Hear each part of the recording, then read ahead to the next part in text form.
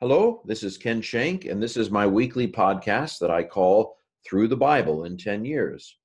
Today we're in Acts chapter 18. We're not going to do the whole chapter of Acts 18 today. We're going to do, about two-thirds of the chapter. In fact, if I were the one doing the chapter divisions, I'd have put the chapter division about where we'll stop today. Acts 18 brings Paul to Corinth from Athens. Let me go ahead and read the first verse. After these things, having departed from Athens, he came to Corinth. So Paul comes to Corinth in Acts 18, and most of the chapter will be Paul at Corinth. Paul manages to stay at Corinth for at least a year and a half to 2 years. That's really good for Paul. He's getting better about ticking people off, maybe, but he seems to be able to found a church at Corinth that is a little bit more sturdy, or at least that's not the way to put it. He gets to stay longer in the formation of the church, and presumably he's learning how to engage the culture in a way that doesn't get him kicked out of town as quickly. That's my hypothesis, at least. So in the chapter Acts 18, it both ends what we call Paul's second missionary journey and begins what we call Paul's third missionary journey. Now, it's conventional to speak of Paul's three missionary journeys. Now, we know from his own writings that he went to places that the book of Acts doesn't tell us about. In Romans, he talks about having gone as far west as Illyricum. Well, the book of Acts doesn't say anything about Paul going to Illyricum.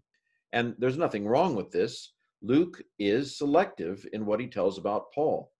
In order to create a tidy narrative of Paul, Luke leaves out some things. And this is perfectly acceptable within ancient history writing.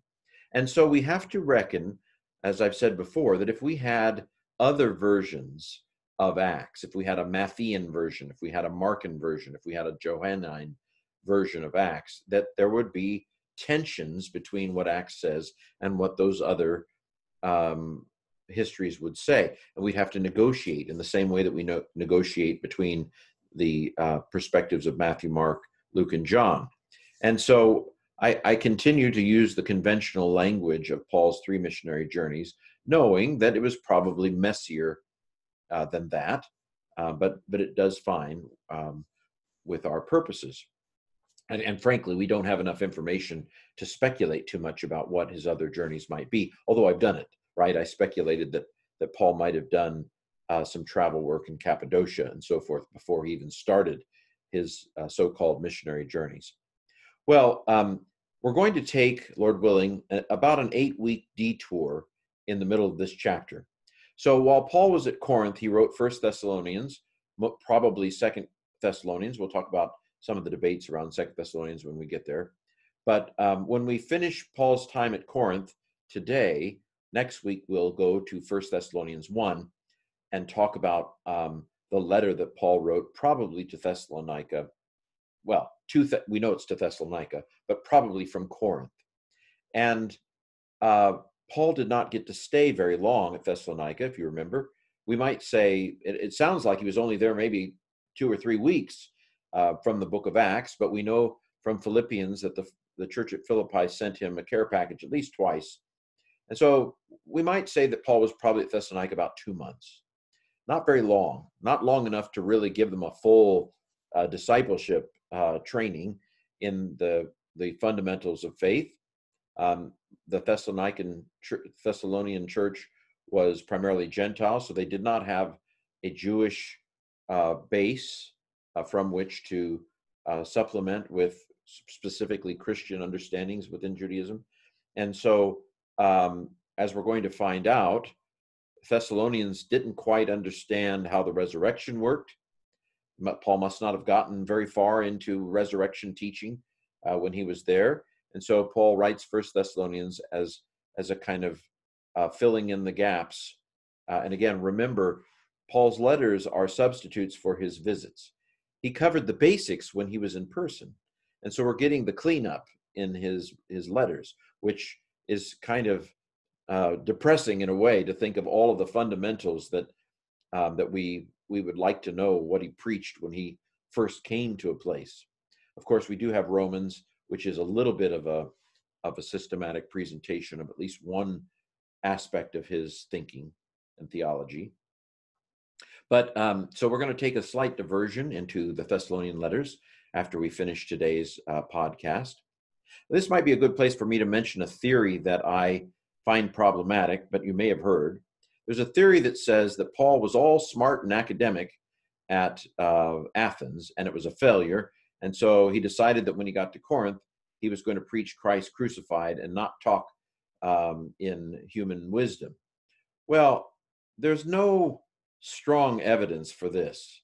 For one thing, the book of 1 Corinthians doesn't say, I was such a failure when I tried to talk intellectual at Athens that I decided I was just going to preach Christ crucified when I got to Corinth.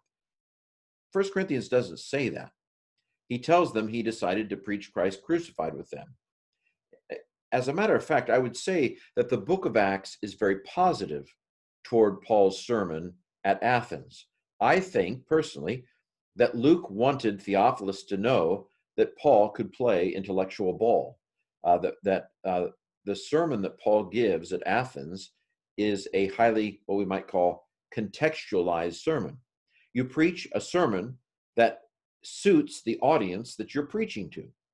And of course, Paul's not exactly preaching. He's defending himself at the Areopagus. It's a more of an intellectual lecture in some respects, but it has the elements of the gospel, right? Talks about the resurrection. And so I would say that what Acts is really telling us is that we should contextualize our message to fit the people that we're presenting it to. This is what God does when he becomes flesh. The word became flesh and dwelt among us. When God is speaking to us, he speaks so that we can understand. He doesn't try he doesn't say, well, if you can understand my lecture, maybe you can be saved. But if you're too stupid to understand my lecture, then that's too bad for you. That's not God's approach to revelation. There's an old country gospel song I remember hearing years and years ago. He came down to my level when I couldn't get up to his. Anyway, I grew up, my dad used to listen to a radio show on Saturday nights out of Coral Ridge Presbyterian Church called God's Country. So I heard these songs coming out of my dad's study on a Saturday night. But anyway, but it's good theology, right? God comes down to our level because we can't get up to his. He speaks our language. And so there's absolutely nothing wrong with Paul's sermon at Athens. Paul is meeting the Athenian philosophers where they're at. When in Rome, speak to the Romans. And so the book of Acts gives us no sense that Paul's sermon at Athens was a failure. If anything, the message is that it's hard sometimes for intellectuals to have faith. I mean, you might draw that conclusion. I don't know, Acts doesn't say that, but you might draw the conclusion that sometimes intellectuals have a hard time coming to faith. I mean, I'm not arguing for that. I don't want to argue for that. But you might come up with that conclusion from what happens at Athens. But I don't think there's any evidence that Acts would have us believe that Paul's form of sermon was a mistake. I just don't think there's any evidence for that at all. In fact, that whole theory seems to fit pretty well with a certain strand of American anti-intellectualism within Christianity. Mark Knoll wrote a book called The Scandal of the Evangelical Mind a couple decades ago. And the basic thesis of that book is that there is a certain hostility among a certain strand of Christianity's toward the mind and toward true intellectual pursuits. It kind of actually fits a broader American tendency to make fun of smart people. Now, don't get me wrong. There are different kinds of smart, and so I don't mean to suggest that people who go into academia, for example, it's not that they're smarter than somebody who does something else, but there may be different kinds of smart. Sometimes, I mean, it's true. Sometimes people who are more stereotypically intellectual can be quite dumb when it comes to practical things. I mean, there's some, I mean, that happens sometimes, but these are all prejudices, right? Um, and why is it that in high school, the nerds are picked on, and so forth? What is it about American culture that kind of looks suspiciously upon people who are interested in intellectual things? Well, maybe it's always been that way. But in any case, there is a strand of anti-intellectualism, certain penchant to believe conspiracy theories within some parts of Christianity, and the theory that Paul threw away all intellectual things when he came to Corinth. Simply, that's not what it's not what Acts says, and Paul does say in 1 Corinthians that there is a wisdom, a spiritual wisdom that can be had, a spiritual smartness, as it were. Well, okay, let's go ahead and dive into Acts 18, verse 2. And having found a certain Jew, Aquila by name, by race of Pontus, or by region, being from Pontus, a Pontisian, I just made that up, who recently having come from Italy, and Priscilla his wife, because Claudius had commanded all the Jews to depart from Rome, Paul came to them. Okay, so we meet Priscilla and Aquila. This is one of the few places where Aquila is mentioned first. Priscilla is when he introduces the couple, he mentions Aquila. But when he mentions spiritual things, he mentions Priscilla first most of the time. We're going to see that. It's going to be a few weeks now. It's going to be about 9 weeks, but we're going to see that when Aquila and Priscilla disciple Apollos at Ephesus, it's Priscilla and Aquila that disciple Apollos. She's mentioned first. And so this is a husband-wife ministry team, but it seems to me that it is very striking that Priscilla is often mentioned first when it comes to ministry. And so I think this is, of course, a fairly strong argument that women were involved with the discipleship of men within Paul's churches. And we'll talk about that as we continue to make our journey through the New Testament. They have recently come from Rome, so they are from Italy. In fact, in Hebrews 13, where it says, "Those from Italy greet you," it's very tempting, can't prove it, but it's very tempting to think that the author of Hebrews is talking about Priscilla and Aquila, those from Italy. Could be wrong. And by the way, it says, having come from Italy. That doesn't prove anything.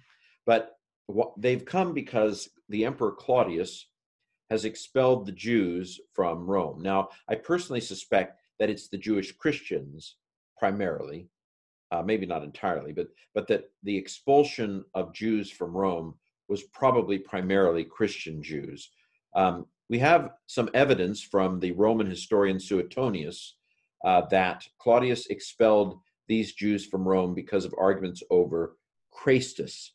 Now, Suetonius misspells Christ if he's talking about Christ, but I would say the majority, given the correlation between this statement here and Suetonius's statement about Claudius, I think probably most historians would say that probably, let me give you a reconstruction here, that people like Priscilla and Aquila were Jews who believed that Jesus was the Messiah.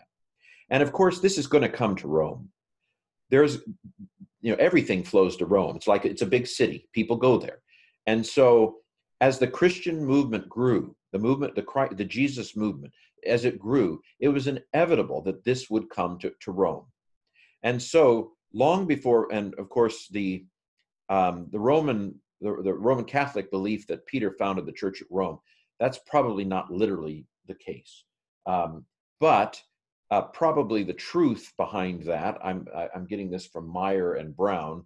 They wrote a book called Antioch and Rome, Cradles of First Century Christianity, something like that. I like that book a lot. That probably Roman Christianity had a Jerusalem flavor. Remember, Paul did not found the churches at Rome. And the church at Rome was there, there were Christians at Rome before Paul even has begun his Corinthian ministry. And so it's inevitable that the flavor of Christianity at Rome would have been more like Jerusalem than like Paul.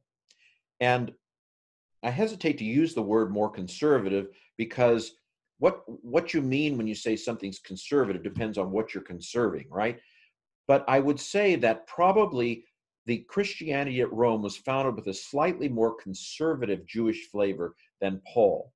That, take Peter or James, the Christianity at Rome was probably more like Peter and James than it was like Paul.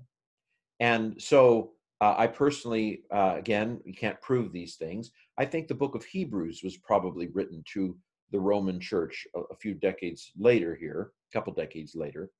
And so, again, what is Hebrews addressing? The book of Hebrews is addressing a group of Christians at Rome who don't quite see the full significance of Jesus' death. They're still thinking that, yes, Jesus died for our sins, but the temple in some way is still also part of the atonement equation. And of course, in the book of Acts, we're going to see even Paul offer a sacrifice at Rome, at Jerusalem a little bit later on, I think around chapter 21, Paul's going to offer a sacrifice. And so it was not entirely clear, I would argue, to the earliest Christians that the temple no longer had any sacrificial function. That's an aha moment that takes a little time to percolate in the early Christian mind. And so the church at Rome was probably a little bit more Petrine in flavor. And there's a later statement by, I think it's Ambrosiaster, a church father, I think in the 200s, who basically says that Roman Christianity did have more of a Jewish flavor. Of course, it's all Jewish. I think what he means is a more kind of Jerusalem flavor.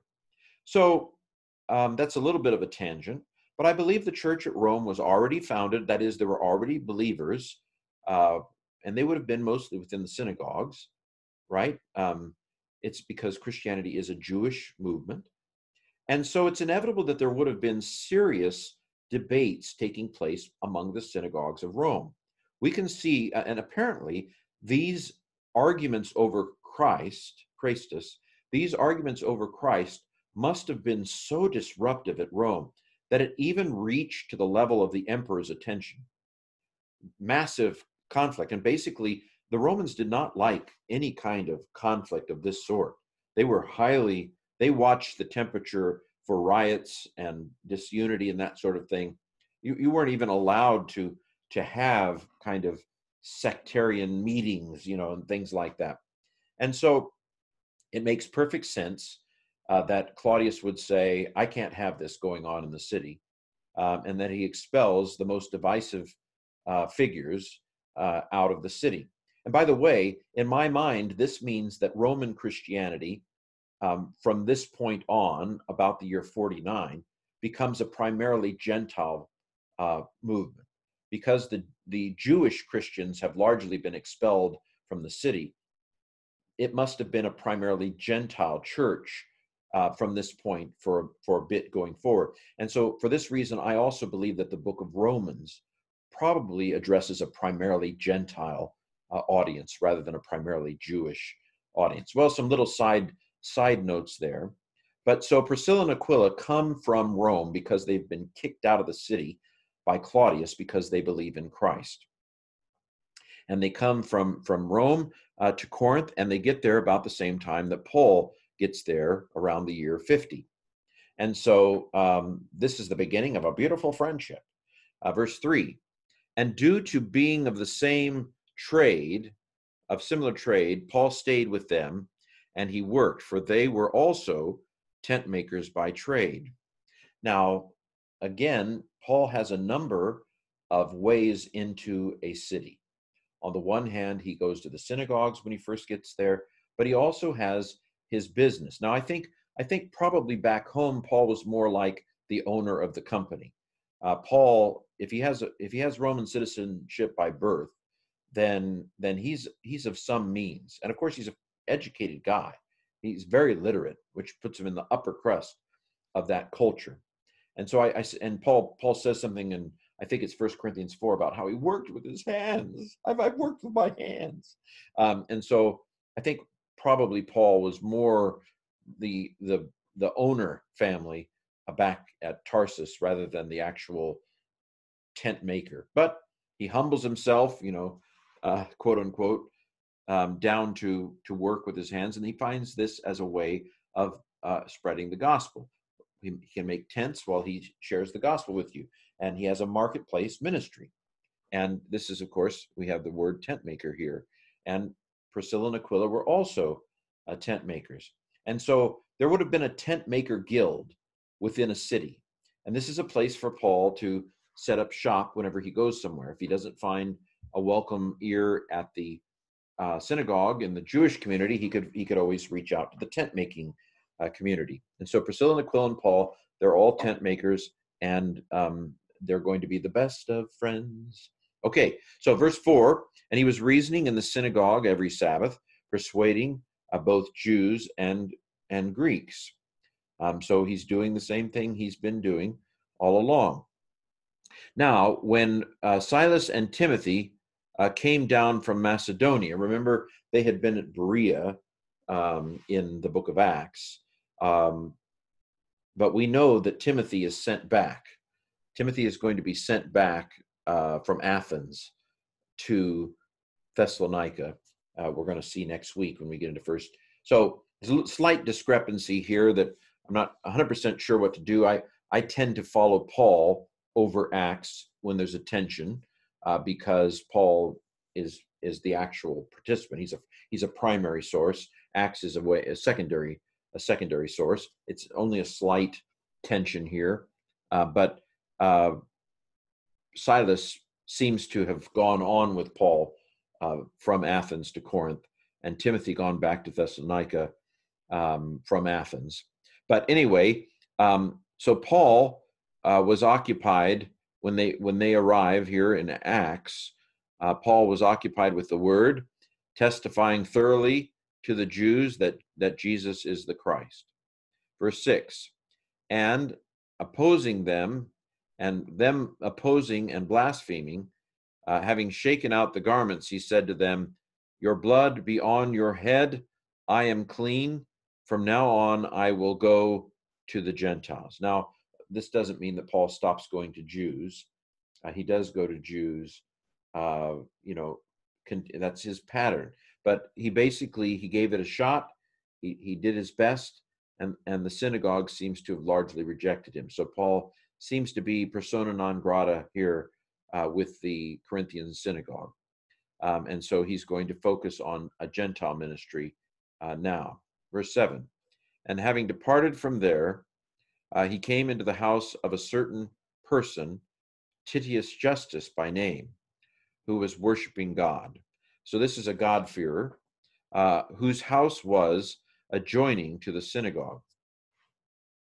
Now, I wonder if this Titius Justus has another name. Romans often had 3 names. And so I wonder if this is Gaius. We're going to see Gaius in the book of Acts. In 1 Corinthians. We're going to see Gaius in Romans 16.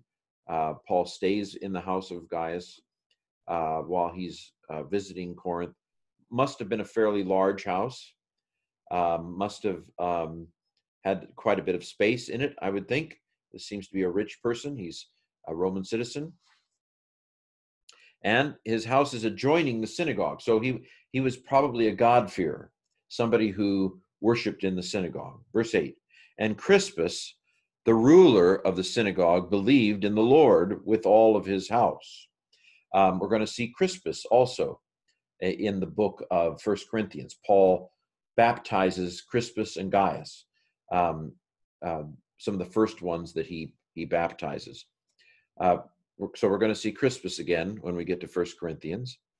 And he believes, and all of the Corinthians that were hearing believed and were baptized. Verse 9.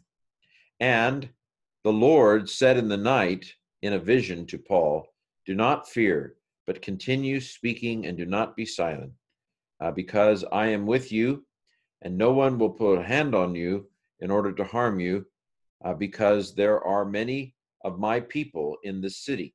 And I think what he means is that there are lots of people in Corinth who will come to faith. They haven't come to faith yet, but the Lord knows that they're going to come to faith. And so, verse 11, and he remained there for a year and 6 months. I think 2 years is mentioned somewhere else, maybe. Well, let's round it up to 2. Teaching, and maybe he did some side trips while he's there too. So I wonder if it was it now that he went to Illyricum in northwest Greece? It's hard for me to see Paul as just staying in Corinth and not doing some trips to the surrounding region in order to, although he is focused on the cities. Paul's a city boy. We'll see this when we get to 1 Corinthians 9. He is not a country boy. He doesn't have any interest in cows. And it's hard for him to imagine that God would care about oxen when we get to 1 Corinthians 9. He's a city boy. So I don't think that Paul spent a lot of time out in the country. I also wonder if during this teaching among them the word of the Lord, the word of God, in verse 11, I wonder that if he did some side trips, shall we say, while he was at Corinth. So it's during this time that Paul will write 1st and probably 2nd Thessalonians. But I'm not going to stop here, although this would be a fine place to stop and do 1st, 2nd Thessalonians. I want to go ahead and finish Paul's time at Corinth, and with verse 12. Now, Gallio, being the proconsul in place of the consul, consul's in Rome, so this is a person who's in place of the consul. Gallio, being the proconsul of Achaia,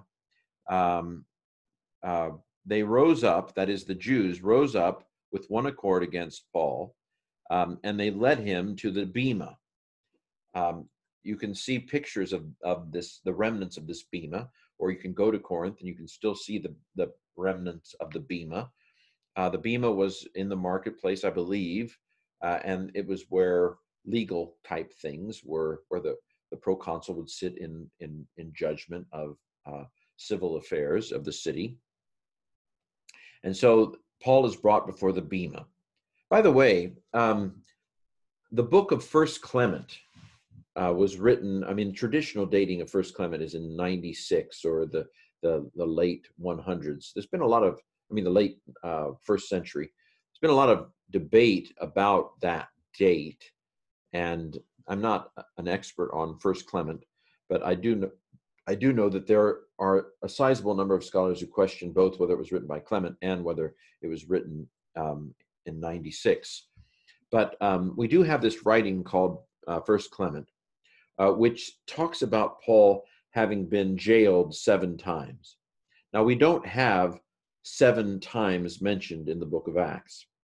And so, as I've, and of course, 7 is a number that is favored. So, could tradition have rounded it up from 6, or rounded it down from 8? But as I've thought about, well, when did these 7, if he had that many, then he had to have more jailings than Acts tells us about. And I do think that Acts doesn't highlight conflict between Paul and Rome. And so I have a feeling that Paul probably spent a night or 2 in jail here. I'm not going to say for sure. I also have a feeling, and again, I realize that I'm reading between the lines in a way that you could say, well, you're being too speculative, Ken. Stick closer to what it actually says.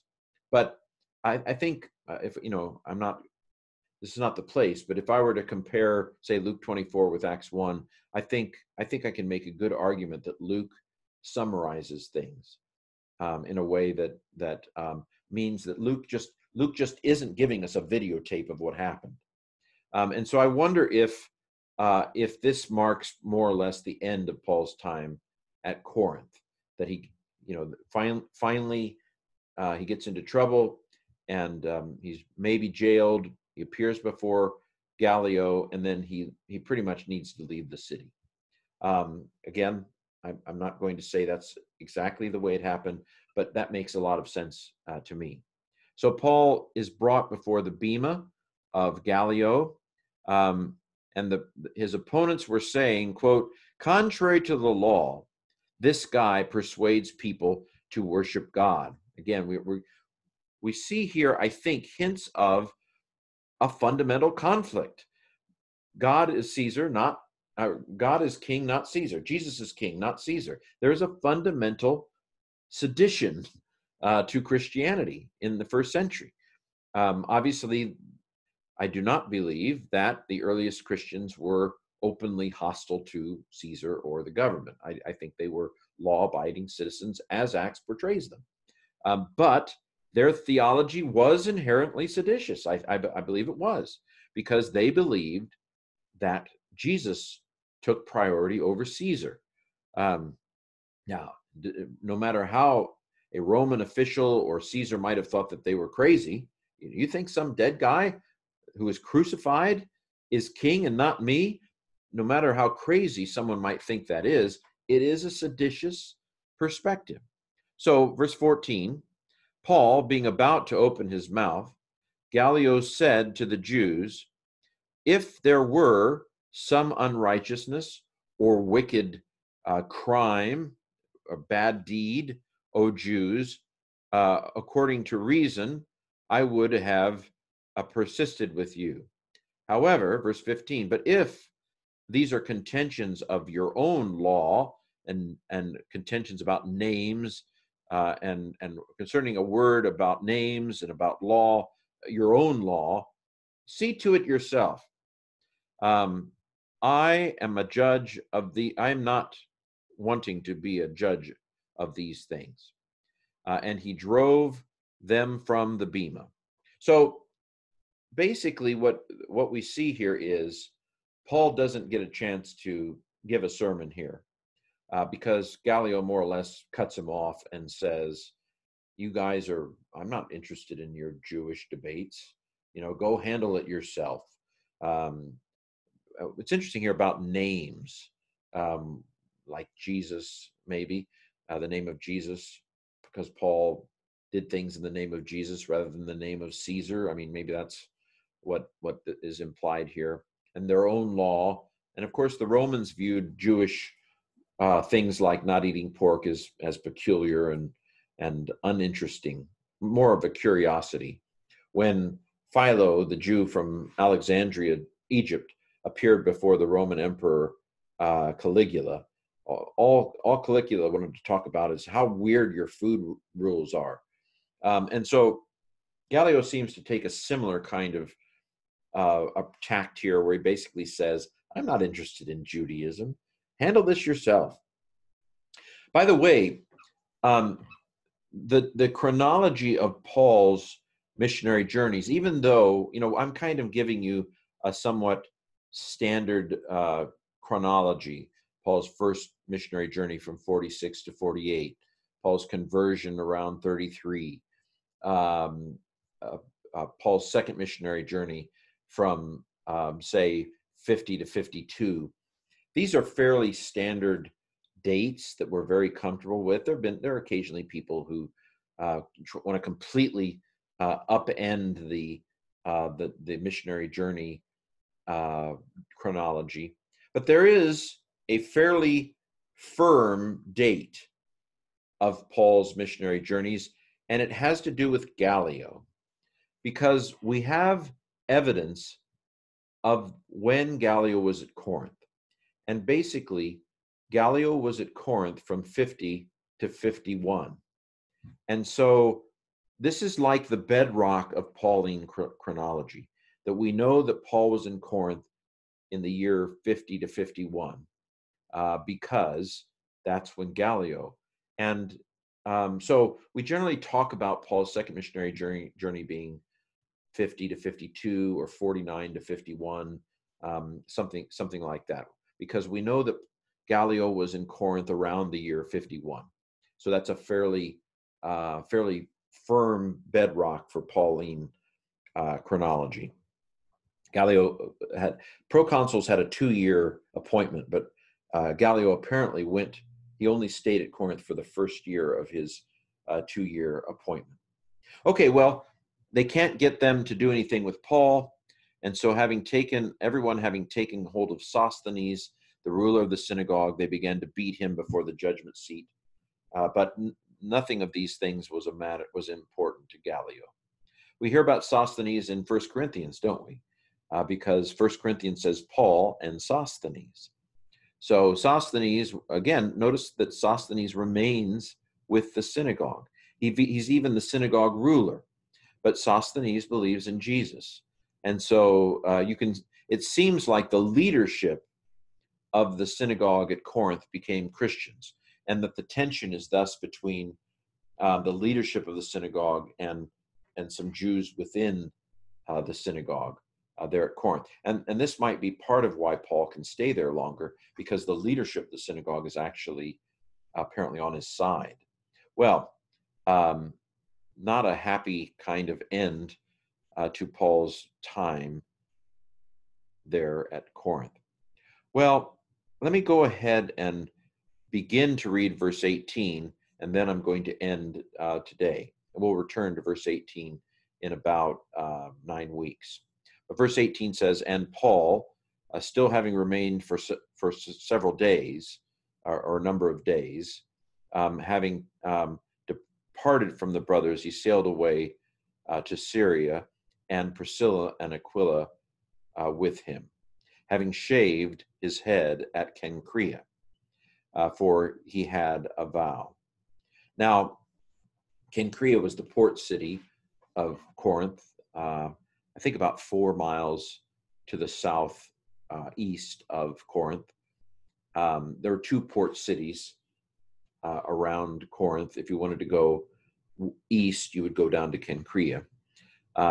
And so he apparently shaves his head in relation to a vow he's taken.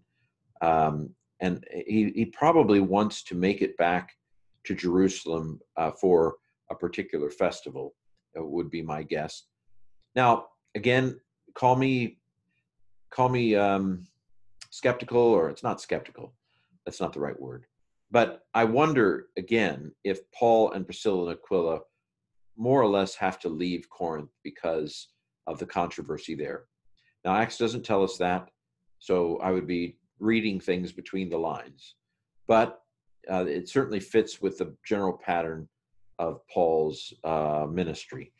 And I do think, as I've said, that Acts tends to downplay Paul's tension with Roman and secular authorities.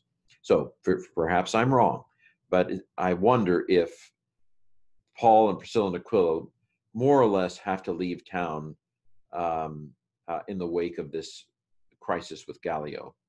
But perhaps I'm wrong. Well, I want to leave it there. So next week we will move to 1 Thessalonians, because Paul probably almost certainly wrote 1 Thessalonians from Corinth to Thessalonica about the year 50. And so we'll be back, Lord willing, next week with Through the Bible in 10 years. See you then.